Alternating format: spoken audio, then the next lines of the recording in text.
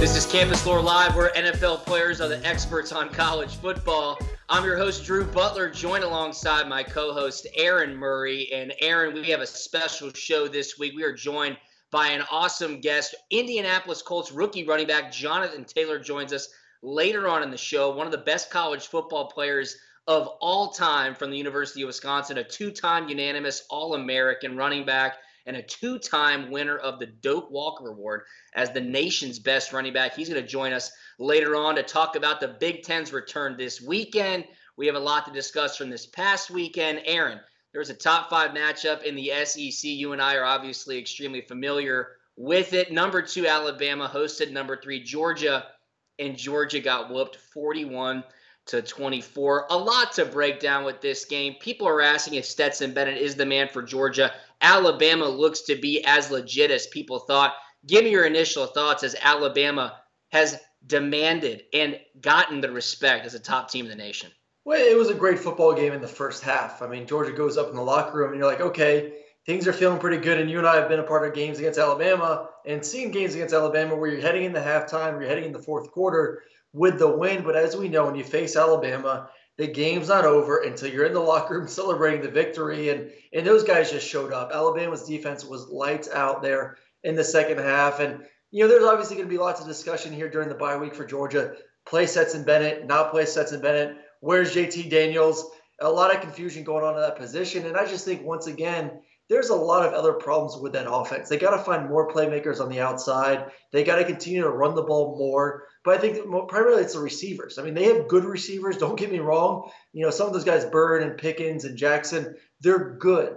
They're not elite. They can't take over a football game like you see some of these other receivers and receiving corps across the country. So it's not all in the quarterback. I know Stetson did not have his best game, but they got to get better around him, and the defense has to play better in these big-time matchups. Georgia was leading this game at halftime, 24-20. Georgia has done a very good job at leading Alabama for most of the game and then just not winning at the end of the game. In the second half, it was a different story. Georgia did not score in the second half. They were outscored 21-0 in the second half, and a lot of that had to do with 3 turnovers. A lot of Georgia fans are wondering, where's JT Daniels? Why are we sticking? Why is Georgia sticking with Stetson Bennett? It's pretty clear, Aaron.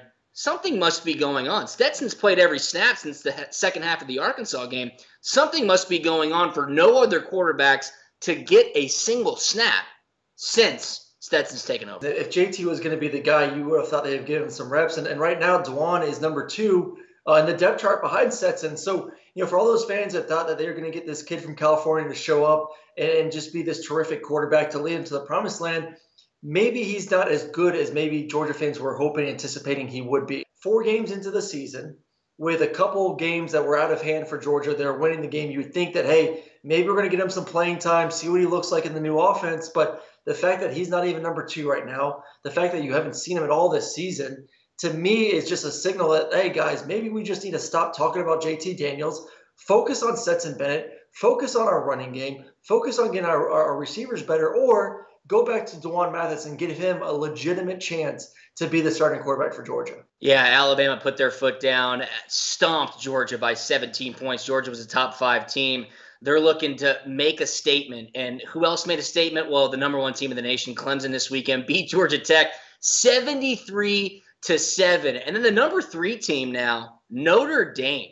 Notre Dame waiting in the wings, another ACC team. Yes, they're playing in the ACC this year. Is Notre Dame supposed to be, are they even allowed to be in that discussion with Alabama and Clemson, Aaron?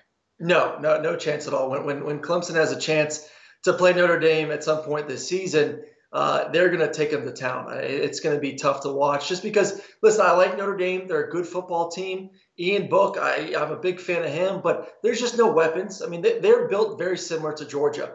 Take care of the football and then play great defense. They just don't have that excitement, that playmaking ability that can match with Clemson. So I say when those teams play, I think it's going to get pretty ugly. I see Clemson wins that game by definitely double digits when they face the Fighting Irish. Speaking of that number 1 team, it's Clemson. It's led by Trevor Lawrence. He is off to an amazing start. He had an unbelievable weekend against Georgia Tech. Starting to get those comparisons, Aaron, versus Joe Burrow from a year ago. Through 5 games, Trevor Lawrence has 15 touchdowns. He's got 4 rushing touchdowns, over 70% completion percentage, only 1 interception. Compare that to Joe Burrow's first 5 games last year's, probably against a little bit better competition. Burrow still has better statistics. These two guys, man, it is a special time to watch these quarterbacks play. I think people just expect Trevor Lawrence to show up and play. Ever since he stepped foot on campus at Clemson, people expected him to play at a different level. And he is obviously not disappointed at all during his 2.5 years there as a Tiger. So I think that's the biggest difference. One is the schedule, a little bit easier in the ACC right now. And 2, it's just expectations. People expect him to show up there and throw 4 or 5 touchdowns. Not really a high completion percentage, not really to turn the football over, get the W, and move on to the next week. I mean, both fantastic quarterbacks. Skill-wise, you got to give the nod to Trevor Lawrence, but memorable season and just playing out of his mind, I'm going to give the nod to Joe Burrow. Yeah, Trevor set the bar high. He is looking to meet those expectations. He's off to a fantastic start. We're thrilled to continue to watch him. What else are we thrilled about? The Big Ten coming back into action this weekend. Come on and join us right after the break. We're going to dive in what to expect coming up this week as the Big Ten gets ready for 2020. You're watching CampusLore Live.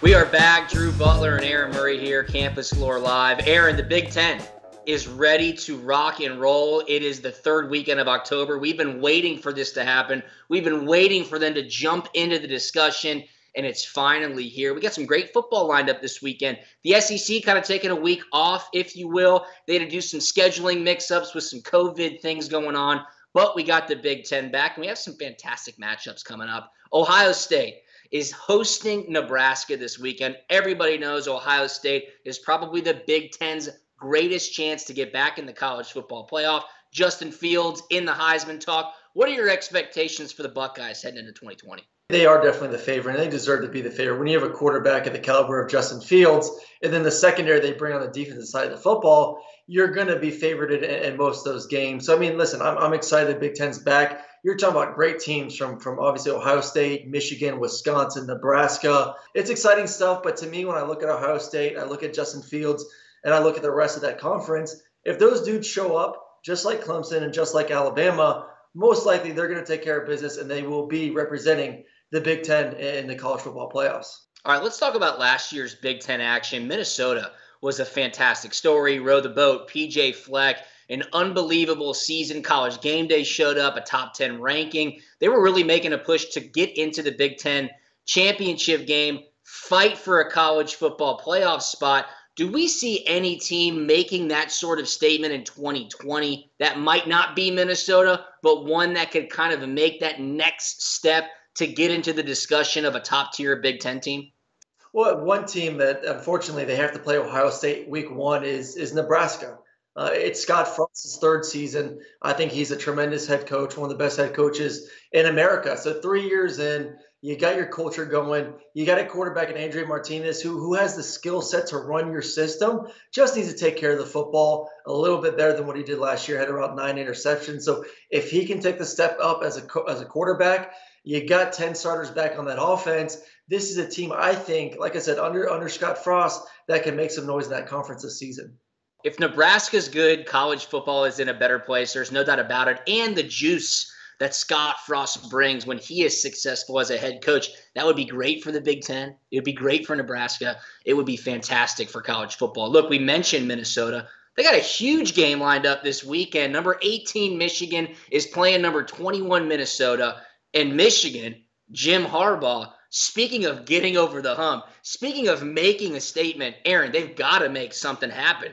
If Jim Harbaugh is not able to beat his rivals, not able to make a real run to get into the Big Ten championship game, maybe, hopefully beat Ohio State, what is Michigan's season going to look like if they do the same things that they've done in 2020 as they have the past couple seasons under Coach Harbaugh? I mean, I think the biggest thing for Harbaugh is you got to beat Ohio State. They haven't beat Ohio State since 2011. And before that, they had a 7-year drought before that win in 2011. So it's been a long time since they've been able to celebrate between the two top teams traditionally within that conference. So that's the big hurdle for him to get over. I don't see that happening this year. And I just feel like the fans of Michigan are tired of the same thing over and over again with Jim Harbaugh and this Michigan football team. If you're not going to beat your rivals, if you're not going to be Ohio State, if you're not going to be the best team in the Big Ten, maybe it's time for a change. So I don't know how much longer he's going to get. Obviously, I think most coaches this season get a free pass because of everything that's gone on with COVID. So he's going to be able to go through this year feeling okay, even if they don't win against Ohio State and some of these other teams within the conference. But if you look forward to 2021 and we get the same results with an Ohio State team that's losing Justin Fields, then all of a sudden you're really considering, hey, we got to make a change here at the head coaching position for the University of Michigan. Yeah, I mean, the clock is ticking. And like you said, maybe he's getting this pass with the shortened COVID season. But who knows? Expectations are always high in Ann Arbor. Michigan is a stalwart in college football. It's time to make it happen. Maybe he is able to this year, but it is certainly going to be fun to watch. So glad the Big Ten is back, and we are so glad that Jonathan Taylor, one of the greatest Big Ten college football players of all time, will be joining us to discuss Wisconsin's 2020, what's going to happen in the Big Ten, and everything in college football. So come on right back. Jonathan Taylor will join us right here on CampusLore Live.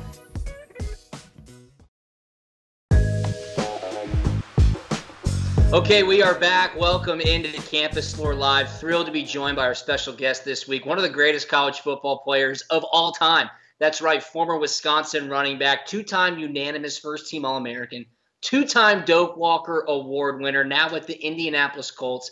That, of course, is running back Jonathan Taylor. Jonathan, thank you so much for joining us, my man. Big Ten football is back this week. Aaron and I have discussed how hyped we are about it. I just want to ask you, as a rookie in the NFL, with so many friends and former teammates still at Wisconsin, what was your initial reaction when you heard that there was going to be no football in the Big Ten this year amid the COVID pandemic? I mean, when I first heard that news, it was you start thinking about all the guys who were next up. It's like it's his year. It's his time to step into that role, to go make an impact, make plays on the field. Talk about guys that are going to have opportunities now. Who's next in line? I mean, Drew kind of went through your accolades. I mean, you were an incredible running back, fun to watch, powerful, had the speed, really the full package. And now we get to watch you on Sundays. But for Wisconsin, how do they replace a guy like you? Who's next in line? Give us a little scouting report on those running backs. Coach Settle is going to do a tremendous job at coaching those guys up. And it definitely helps that we can have guys there who already have experience, like Garrett Groshek. I mean, he helped me out when I was there. We got Nikhil Watson, who's had some experience. You know, he's had game experience. He's had experience watching me and Garrett Groshek. So I think it's going to make Coach Settle's job that much more easier by having Nikhil, by having Groshek there, guys who know the system, guys who've played there.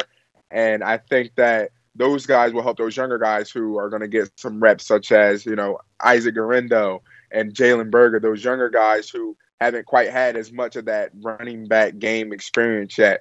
Yeah, Jonathan, it'll be interesting to see how the level of play looks for the Big Ten this weekend. The ACC, the SEC, they're 4 or 5 weeks into their season. You see how good Alabama is. You see how good Clemson is. What are your thoughts? Does the Big Ten have a team in 2020 that can get into the college football playoff and really fight for a national championship? Every single game counts. There is not a room for error, and especially for the Big Ten. Like you said, other teams are in week 5 and week 6. So every single Big Ten team that starts out this upcoming week, they're going to have to find a way to find their identity, and they're going to have to find a way to get rolling fast. So when I think about Big Ten football, obviously think about the running game. I think about powerful offenses, great defenses, great football games. So, I mean, once again, I'm excited to see them get going this weekend. Besides your stadium at Wisconsin, what's your number one place to play, your favorite place to play within the Big Ten? One of my favorite places to play would definitely have to be Iowa. I mean, the Hawkeye Wave, I mean, it's just, that's a special tradition. I'm actually glad that, Iowa was able to kind of start that tradition up. I mean, going in there, you're locked in. It's Wisconsin versus Iowa. You know what kind of game it's going to be. It's going to be a physical game, a good old-fashioned football game. And, after that first quarter, they have everyone look up to the Children's Hospital and wave to the patients. And I think that was just a cool tradition that those guys started. And I think I was, honored to be a part of that. So game this weekend, Wisconsin versus Illinois, and Illinois played well last year for Lovie Smith. This is going to be a fun game, unique offseason. Everyone's kind of at a disadvantage. Your prediction score, one, and two, what do you want to see most from your football team this weekend to get the W? Making sure that, we start fast. I mean, there's not, like I said, I mentioned before, there's not a ton of room for error, especially with a season like this. There are going to be some guys who come in not prepared on other teams, and I know the kind of preparation we do at the University of Wisconsin, Coach Chris, Coach Leonard. I know that, offense, defense, special teams wise, they're doing everything in their power to get those guys ready. Now it's up to the guys, it's up to the players to lock in and focus, step on that field and make those plays.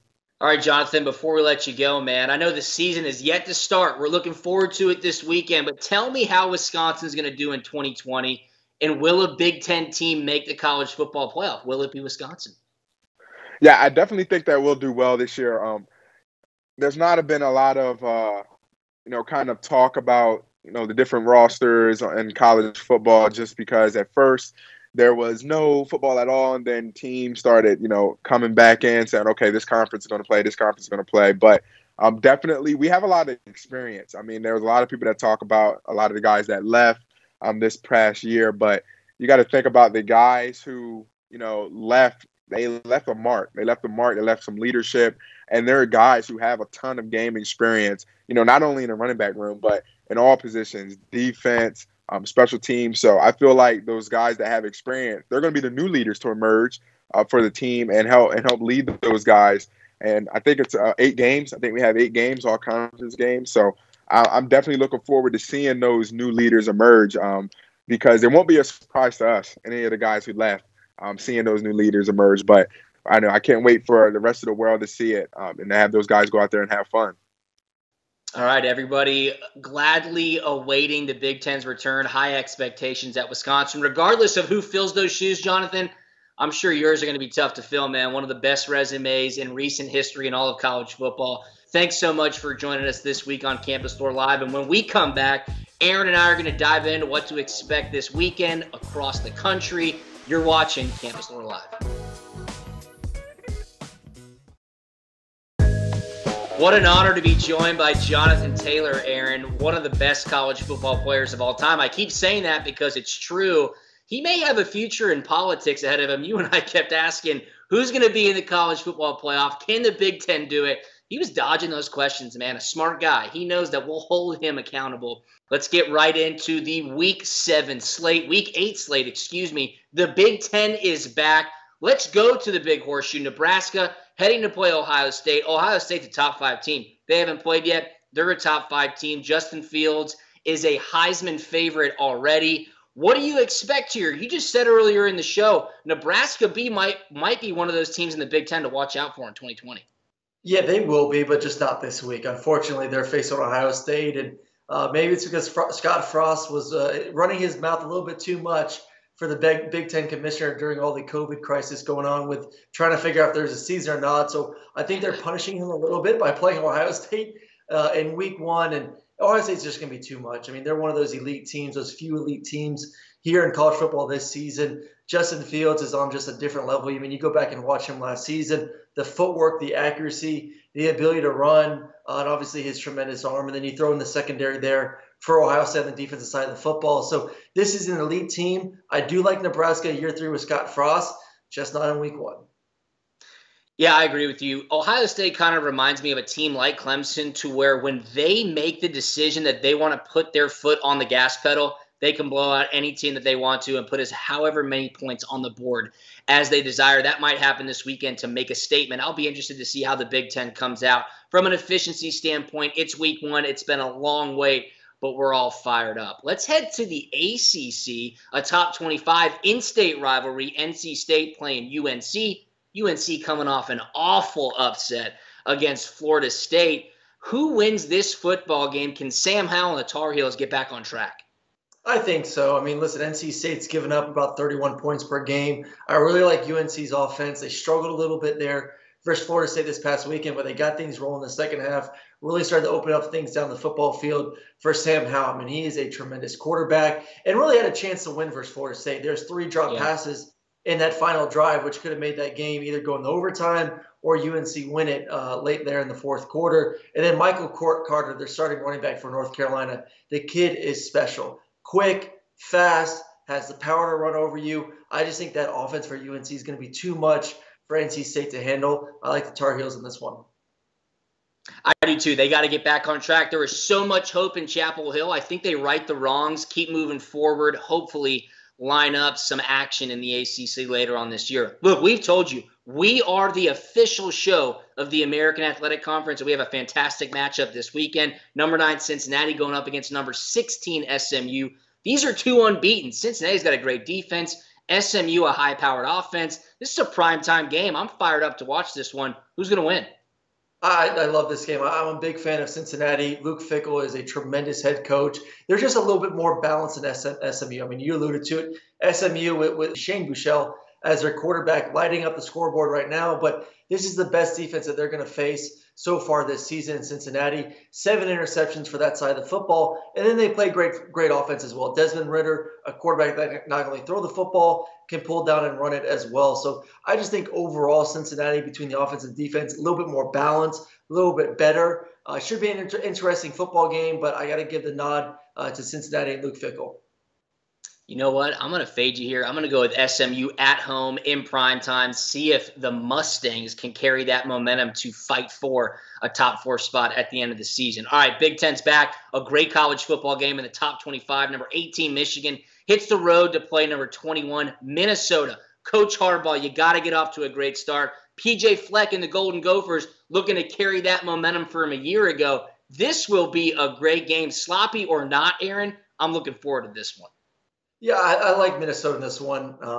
Michigan just named their quarterback, this guy named Joe Milton. Kid is huge, 6'5", 245. So he's built to play in this conference. Absolute beast. I just really like what PJ Fleck's done there at Minnesota. I mean, he has one of the best receivers in the country, Rashad Bateman. Kid had 11 touchdowns. I like Minnesota in this one at home. I like what they're returning on offense. And I just think there's too many question marks for Michigan right now. Yeah, I agree with you. I'm picking up what PJ Fleck is putting down. If the culture has changed at Minnesota, if he's really made them a perennial Big Ten threat, this is the game you have to win. You have to carry the momentum from 2019 into 2020, beat a blue blood like Michigan and say we're here to stay. I'm with you. I like Tanner Morgan. I like Rashad Bateman. Golden Gophers get a big win at home this weekend. All right, let's go outside the box before we wrap this thing up. It's been a different season in 2020. You can't look past an upset. Really expect an upset every week. Who's your upset this week? Who was on upset alert in week 8? Hey, listen, there's not a lot of crazy games where you think there's going to be upset. Obviously, there's going to be as we've watched the college football season so far. But to me, I'm going to have an eye on that Pittsburgh game against Notre Dame. They're at home right now. Jordan Addison, the receiver, has 28 touchdowns. And I just don't have a lot of faith at the moment in Notre Dame in that offense. Yes, they play great defense, but their offense just lacks the talent on the outside. Okay, I'm going to tell you one as well. That's going to have a lot of implications at the end of the season. It might not be the biggest upset, but number 17 Iowa State is playing number 6 Oklahoma State in Stillwater. Can Iowa State become the state champions of Oklahoma? Can they beat Oklahoma and Oklahoma State and just completely throw a wrench in the Big 12's hopes of the college football playoff? That's the game I will be watching to really see how this season can get even crazier than it already is. But Aaron, we're in for a real treat. The Big Ten is back. You and I will watch it all. We will recap it next week right here on Campus Lore Live. So we look forward to you joining us. Thanks so much for watching us this week. For Aaron, I'm Drew. We'll talk to you next week. Thanks for watching Campus Lore Live.